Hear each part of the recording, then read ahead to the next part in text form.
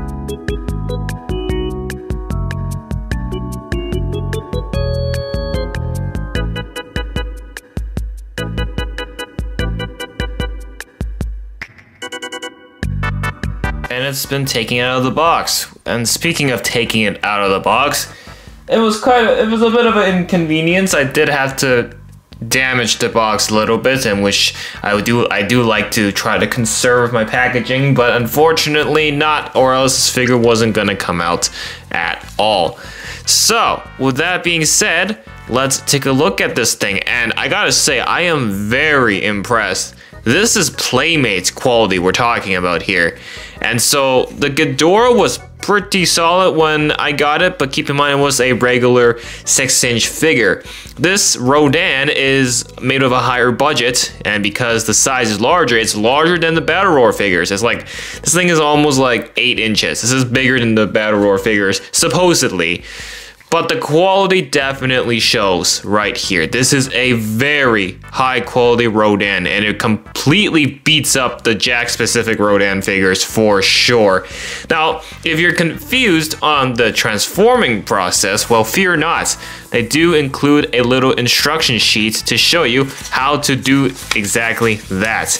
And this is very, very useful, because I remember back then, when I was a little kid, I had these Transformer toys that were just very confusing with the actual transforming feature, so I had to follow the instruction book every time I wanted to transform Optimus Prime either into the truck or the robot mode. So I'm glad I have this here. Step-by-step instructions with the pictures to show you visually, step-by-step instructions with pictures to show you exactly how to transform Rodan, and I assume for Godzilla and Kong, it will be the same thing here. It will show you exactly how to accomplish the transforming feature without any confusion. And if you don't read English, fear not. There is a French version back here as well. So this is very, very useful, and that's why I haven't put this away yet, because I want to actually understand how this transforming feature works. So I'll pull it back out in a bit. For now, I just want to look at this figure originally before it gets transformed. This was around 40 Canadian dollars that I paid for.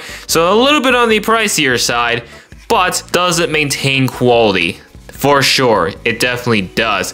And when I'm holding this figure, it actually feels like a solid, high quality toy. The wings are the primary feature of Rodan, actually. That's what he uses in combat, whereas Ghidorah doesn't really utilize his wings in combat, he just uses it to fly around.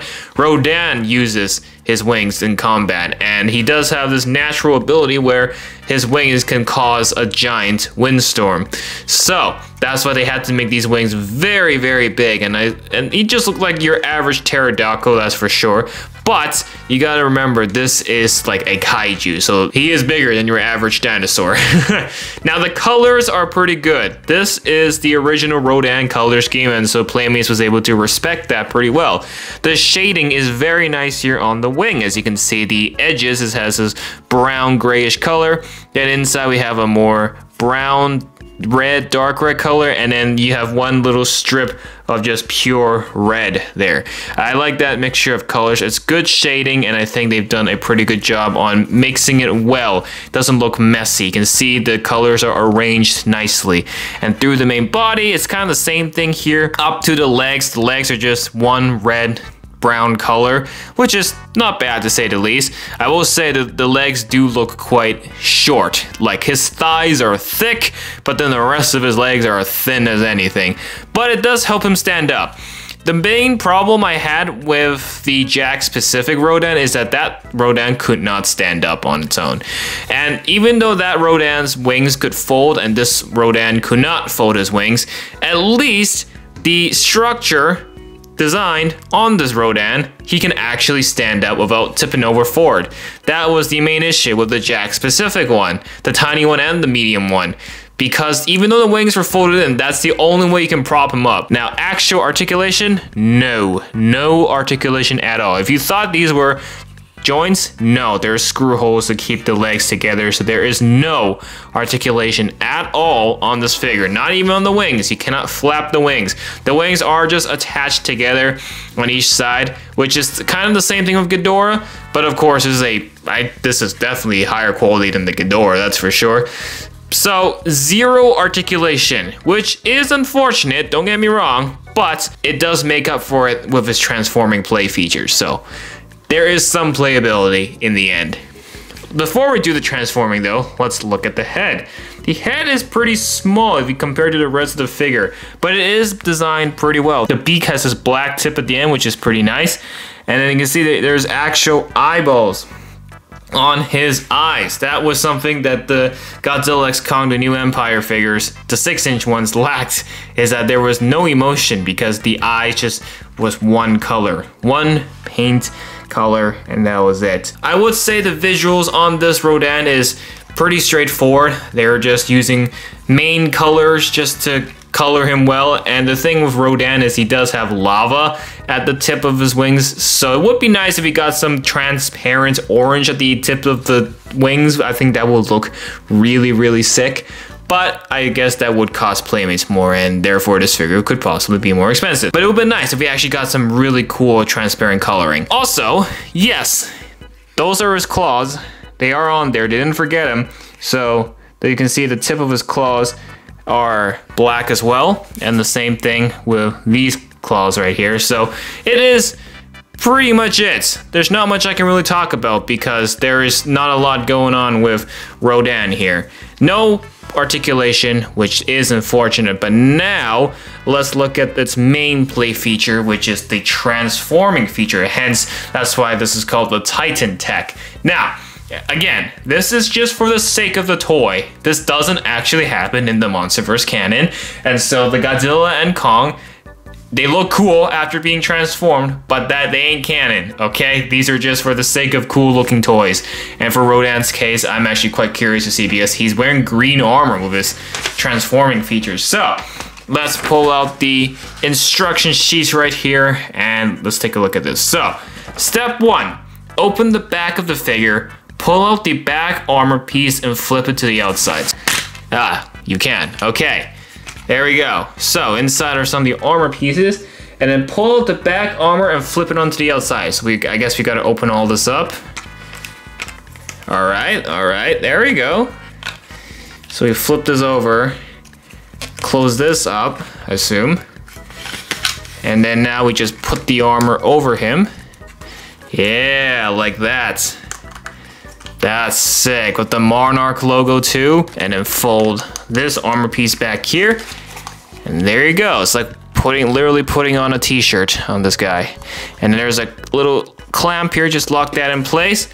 Boom, there you go. So that's step 1. Step 2, for the chest armor. Fill up the chest armor and open flaps on each side. Continue to flip chest armor in the front of the figure and lay it in place on the chest. So this, there we go. And then step 3, close the back of the figure. We did that already. So step 4, make the final adjustments.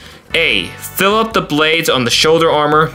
B, slap the Monarch logo at the center of the chest armor in place. We did that as well. Flip the center of the chest to expose additional chest armor, which we also did. So we're getting ahead of this thing. Very nice, very nice. We already assembled the wings. That's good. Number 5 is flip up the wing pieces on the front of the wings. So these pieces. Okay, we gotta flip these up. Oh, okay, I didn't realize there's a different color of red underneath. Well, might as well show you now. There is a different color of red underneath. Number 6 is this. Open the top of the leg from the kneecap. Pull out the shin armor out and rotate it into place over the shin. And then close the top of the leg. So the legs open up? Really? Ah, they do. Okay, so there is no articulation. That makes sense. Alright, so the legs open up. Alright, so the knee armor is done. The last step here. Open the back of both wings. Rotate all the armor pieces to the outside of the wings. Make sure the blade pieces are extended up and close the back of both wings. Do this. There we go. And then we gotta pull the armor pieces inside here. So we gotta pull all this out.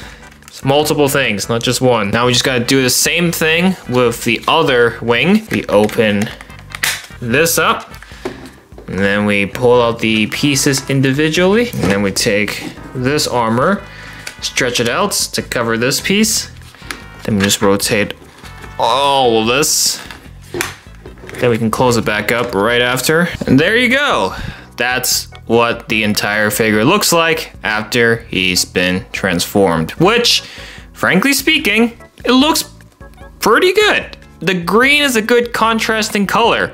I do think the green kind of just makes it like a Power Ranger in a way, if that makes any sense. The armor looks pretty sick though. I do like the red strips on the front. That's some good contrast. And these literally look like missiles. Actually, no, they're lights. They're definitely lights, but they look pretty sick. The Monarch logo in the middle is a nice touch. And you have these just blades, shoulder blades and all that. Look at all the detailing on this thing. This actually looks very solid. Not bad at all for a figure that is not lore accurate whatsoever, because this looks like Monarch took the time to give Rodan some solid upgrades. The wings is really where you can see some like additional weapons pop out and additional armor. It looks pretty solid. It looks pretty solid. I think they've nailed this transforming feature. It is a lot of steps, and thank God they give you the instruction sheet, and they do have the videos on their website if you are very confused. The instructions sheet was not enough for you, but the armor does look pretty solid on him, that's for sure. I'm not sure about this. I don't know what's the point of this. I feel like these flaps here are kind of useless, so I don't feel like there was a need to include them. There is the shin armor as well, which is all pretty solid. So overall, this transforming feature so far on Rodan, and we haven't seen Godzilla or Kong yet, but on Rodan, it looks pretty solid. I'm sold, honestly. I think this is a very solid looking figure, even after the transforming. But before the transforming, Rodan as himself also looked pretty good, if I do say so myself. The only criticism I'm gonna give this Rodan is the screw holes. Rodan has not escaped the curse of the screw holes. Unfortunately, there is 6 very clear looking screws in the back here. Really wish it could have found a way to cover it up. I know it's essential to keep this figure together using these screw holes, but it's so evident. I know it's in the back, which is good because you just display it like this and you won't notice it, but it would be nice if we can actually just find a way to cover it up, and there you go. But other than that, I am very happy with this Rodan. It looks very solid, even with the transforming features. So out of 10, I'm gonna give Playmates only Rodan so far a solid 8 out of 10. Maybe add some articulation and definitely cover up the screw holes. That's my big criticism. But the transforming feature, a definite win. I think that they've done a pretty good job on it. It looks solid. Like, look at this. Looks like Rodan really got like an armor from Monarch, and I can honestly see this work in the movies should they bring the character back. So, with that being said, that's all I gotta say for the Titan Tech Rodan, a pretty solid figure. And honestly, I had my doubts about the Titan Tech figures, but now that I've actually opened one, I am excited to see what Godzilla and Kong will look like. For now, that's it for this review. Thanks so much for watching. If you enjoyed, make sure to hit that like button and subscribe. And of course, check out my other Playmates reviews if you haven't already. As for now, we're gonna see you in the next video.